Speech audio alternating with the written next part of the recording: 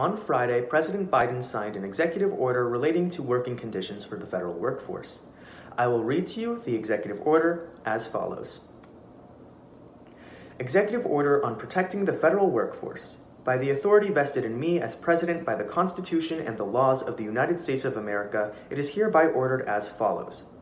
Section 1. Policy. Career civil servants are the backbone of the federal workforce, providing the expertise and experience necessary for the critical functioning of the federal government. It is the policy of the United States to protect, empower, and rebuild the career federal workforce. It is also the policy of the United States to encourage union organizing and collective bargaining. The federal government should serve as a model employer. Section 2. Revocation of Schedule F. A. The creation of a new Schedule F accepted service category in Executive Order 13957 of October 21, 2020, creating Schedule F in the accepted service, not only was unnecessary to the conditions of good administration, but also undermined the foundations of the civil service and its merit system principles, which were essential to the Pendleton Civil Service Reform Act of 1883's repudiation of the spoils system.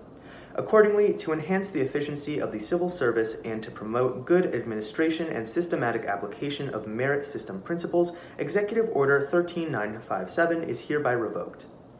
B. The heads of all executive departments and agencies shall, consistent with law, immediately suspend, revise, or rescind proposed actions, decisions, petitions, rules, regulations, or other guidance pursuant to or to effectuate Executive Order 13957. The Director of the Office of Personnel Management shall immediately cease processing or granting any petitions that seek to convert positions to Schedule F or to create new positions in Schedule F. Section 3. Revocation of certain presidential and regulatory actions. A. Executive Order 13836 of May 25, 2018, developing efficient, effective, and cost-reducing approaches to federal sector collective bargaining, is hereby revoked.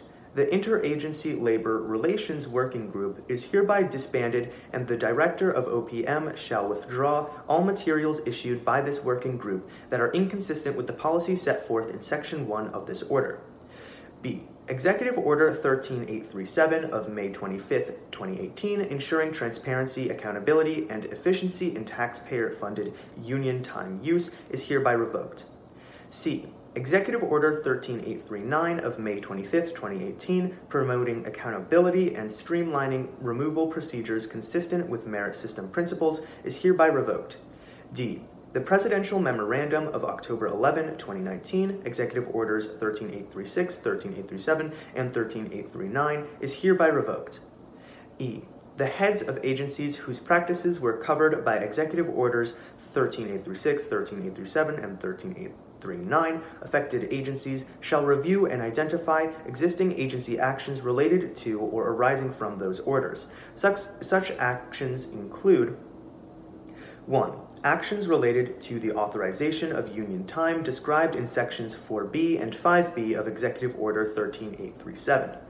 2. Actions related to the system for monitoring the use of union time described in Section 5C of Executive Order 13837.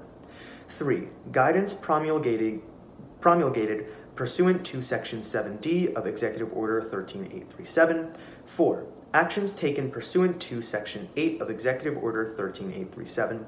5. Revisions to discipline and unacceptable performance policies, including ones codified in bargaining agreements issued pursuant to Section 7B of Executive Order 13839, and the final rule entitled Probation on Initial Appointment to a Competitive Position, Performance-Based Reduction in Grade and Removal Actions and Adverse Actions, 85 Federal Register 65940, October 16, 2020.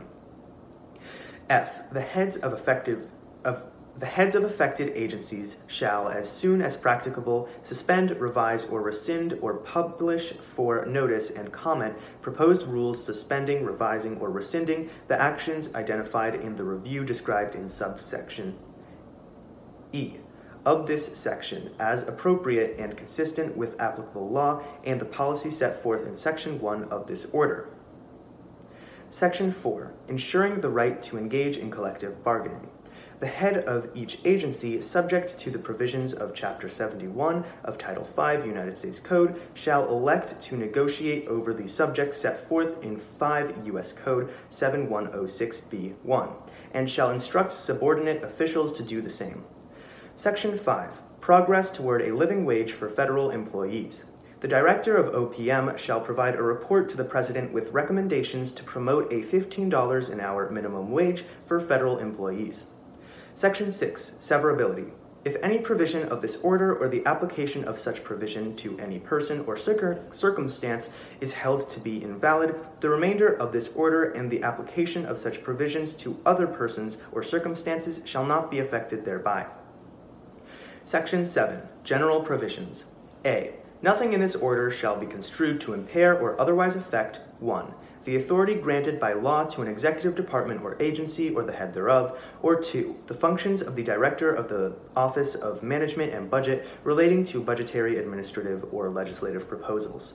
B. This order shall be implemented consistent with applicable law and subject to the availability of appropriations. C. This order is not intended to and does not create any right or benefit, substantive or procedural, enforceable at law or in equity by any party against the United States, its departments, agencies, or entities, its officers, employees, or agents, or any other person. Joseph R. Biden. The White House, January 22, 2021.